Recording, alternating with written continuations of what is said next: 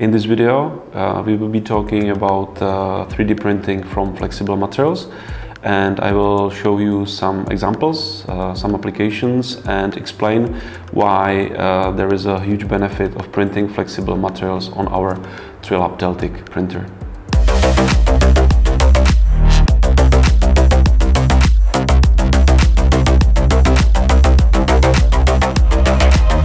Most customers know that you typically print from rigid mechanical materials, but not many customers know that you can 3D print also from flexibles. From the huge portfolio of flexible filaments, you can choose different vendors. You can choose different flexibilities, that means the shore, so-called shore, so you can have really soft materials, soft prints. You can also affect the flexibility of the final object by application of different infills.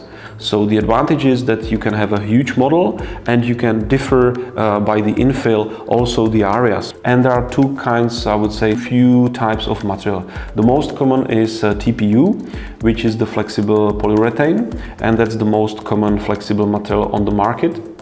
Very normal. There is also TPE. This elastomer has a huge advantage because it's been certified for the skin or food contact applications. So this is a very typical example of using flexible materials for design and prototyping.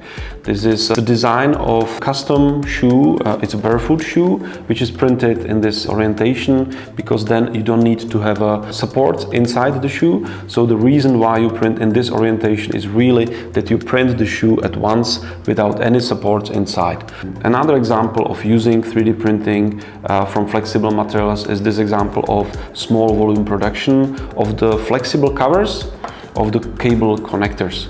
It's from our partner company JetServe. This is also a great example of using flexible parts being printed for cost savings. Imagine that this is the flexible cover that the company prints every day for different metal parts that are being produced by the company or sprayed or cleaned or milled, and this is the screw cover that they put every day to the part, and by this they are saving thousands of euros per year.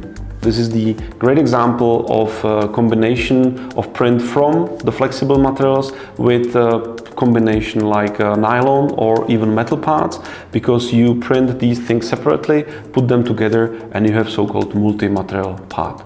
For printing from flexible materials, we are suggesting the DeltiQ. DeltiQ is produced in two versions, with the height of the printable height of 30 centimeters, and DeltiQ 2 Plus, which has a 50 centimeters printable height of the models. So you can print up to 50 centimeters tall flexible object. If you need to print the taller objects or the wider objects, then you need a Delta. The first reason is you have the fixed plate. So the model is not moving anywhere. That's why the vibrations that are coming from the movement, they are nearly zero. So that's very important.